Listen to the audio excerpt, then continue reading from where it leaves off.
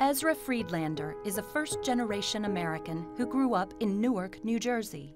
I guess I started out young and being interested in leadership positions and doing things, a public servant in a sense.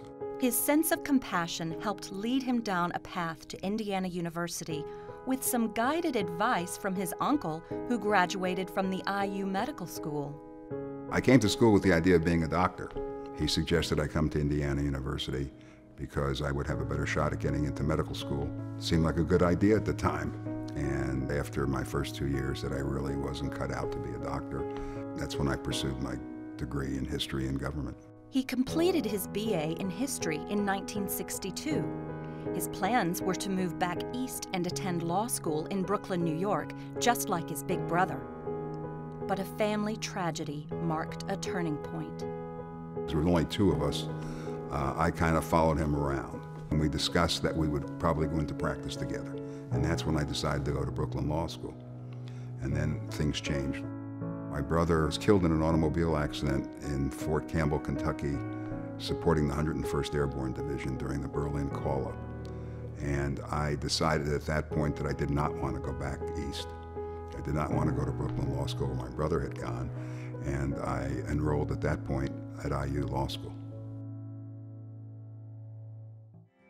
He was able to turn tragedy into triumph, which I think is one of his real attributes, is that inevitably he turned that into something that was positive, and this was an example of that. It's interesting, the twists and turns that life has.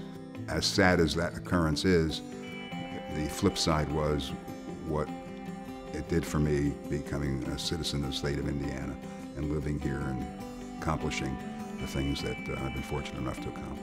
Well, I first met Judge Friedlander, Zeke, as we knew him back in law school back in 1962. Oh, he's just a good human being. He has a good sense of justice. And with that passion for justice, Zeke graduated from the Indiana University Maurer School of Law in 1965. With the help of an IU trustee, he found his first law position in the city of Gary, Indiana. He later served as deputy prosecutor in Lake and Marion counties, and was a corporation counsel for the Indiana Secretary of State.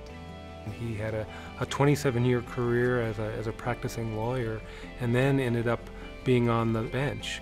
Fortunately, a position became available on our appellate court. I was very pleased and was able to carry on doing the things that I knew how to do, but doing it from a different perspective.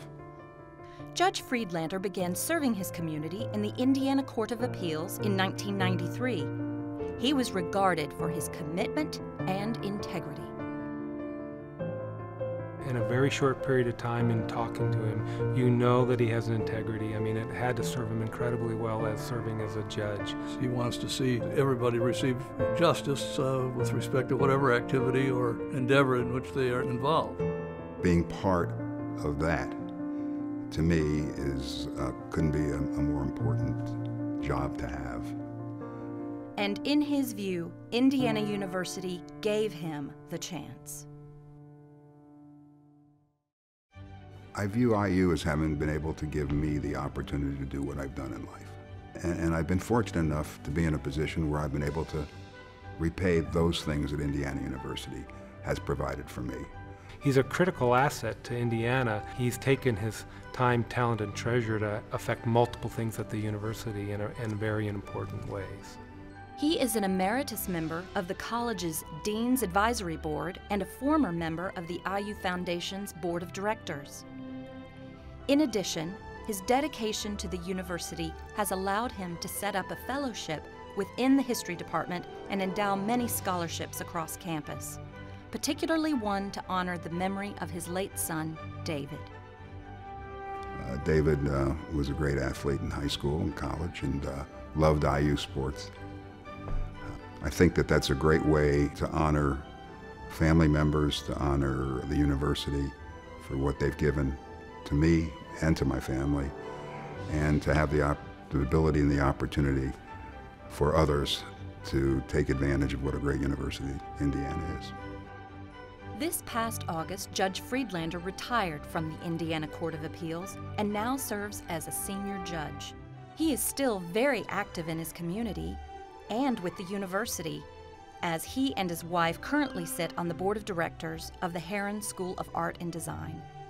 Not only has he got this great intellectual skills, but he also is interested in many, many different things and pursues them with the same vigor he does his law work, which allows him to be a contributor not only in his profession of choice, but in many, many different places that serve not only Indiana University, but the state and frankly the world.